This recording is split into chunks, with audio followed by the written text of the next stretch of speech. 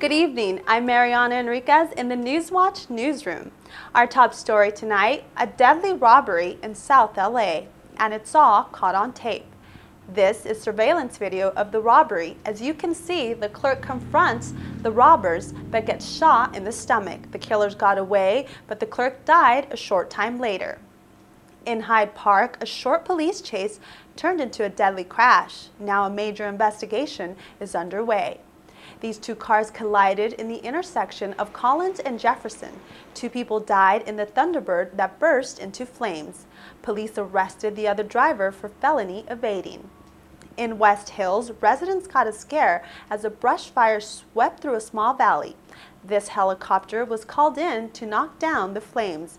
The fires charred about 10 acres of brush. Fireworks may have sparked the blaze. Eagle Rock residents took to the streets to fight crime. They say gang violence has got to stop. These demonstrators marched along Evans Avenue, calling for more police protection.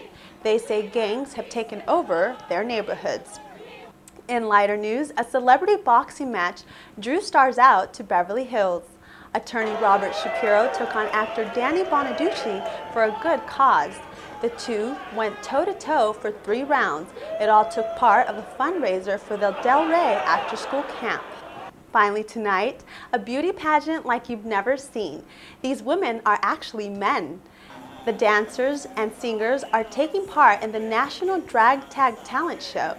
These guys dress and sing as girls, representing more than 30 different states. Comedian Kathy Griffin hosted the show. That's going to do it for tonight. Thank you for watching Newswatch. I'm Mariana Enriquez. Have a great night.